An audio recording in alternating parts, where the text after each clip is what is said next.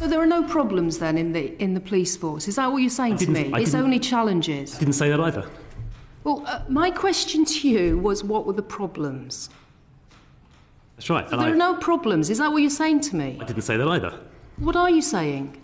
Well, hello there, I do hope you're all well. And yes, our Fumbling Tory Policing Minister Chris Phelp really struggles to answer what is his very first question in the Home Affairs Select Committee meeting about police priorities, where Dame Diana Johnson asked about what he thinks are the problems that he has seen since he's been in his post. He then tried to be far too clever for his own good, and all he managed to do was tie himself in knots and make a complete bell tap of himself. Enjoy. I'd just like to start. You've been in post, I think you said, since November. So I just wondered whether you might like to give the committee your overview of what are the key problems with policing today in England and Wales. Well, let's just start by talking about the picture as a whole, if I may, Dame Diana. I mean, the first thing we need to do is concentrate on the problems as you see them since you've been in post. Well, I think the challenges we need to meet include making sure the police have adequate resources, which is why we're making sure, and I made sure, that in the police funding settlement for this financial year, we're just starting. Frontline policing, police and crime commissioners have £550 million extra compared to last year, so resourcing is the beginning. In terms of officer numbers, we are on track to have record numbers of officers across England and Wales.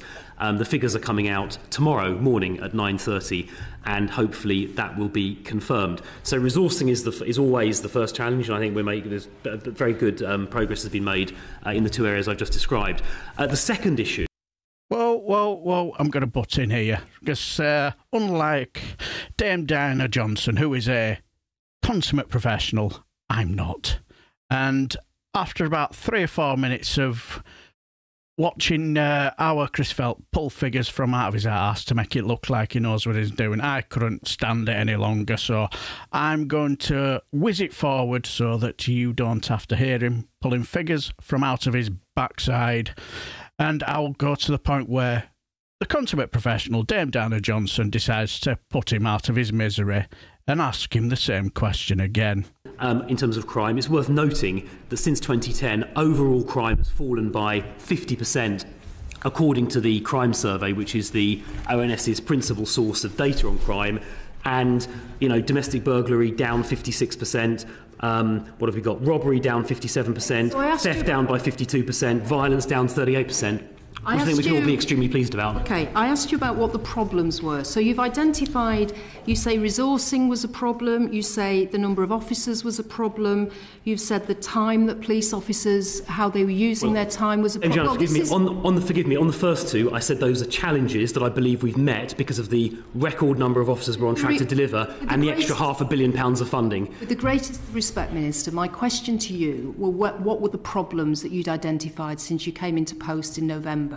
So what you've just been explaining to me, I know you've been trying to move on to what you've proactively done, but you've explained to me that resourcing was a problem at the beginning and more money has gone in. No, forgive me, I didn't say it was a problem. I know that was your question, which I answered it in part. I said those were challenges that have been met. I didn't say those were problems. You're putting words into my mouth with respect. Minister, was what the problems were. So from what you've just said to me, I'm identifying that you were saying resourcing was a problem because more money has gone in. They were challenges that are being met. I did not say they were problems. So there are no problems then in the police force. Is that what you're saying to me? It's only challenges. I didn't say that either. Well, my question to you was, what were the problems? That's right. So there are no problems. Is that what you're saying to me? I didn't say that either. What are you saying? I said there are some challenges which are being met in the areas of resourcing. I said there were some problems with essentially non-crime and non-policing activity that were taking up police crime that we have fixed in the case of the Home Office counting rules and are in the process of fixing in relation to mental health. I said that I'm pleased. I don't need to rehearse all this again. Okay. I'm just trying to get a picture, since you came into post in November, what you have identified as key problems in policing.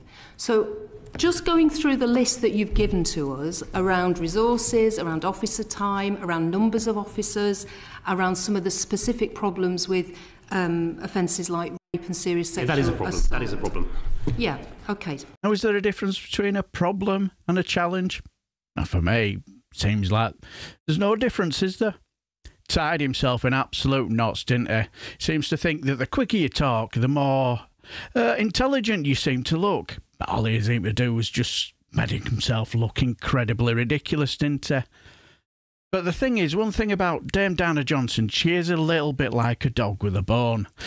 Because when it came to the end of the select committee meeting, she asked him the same question again, but in a different way. She asked him, what are the things that keep you awake at night? Well, he paused, he ummed and ahed, and then he said, the only thing that keeps me awake is that I hope there's no problems with the coronation. Typical Tory, eh?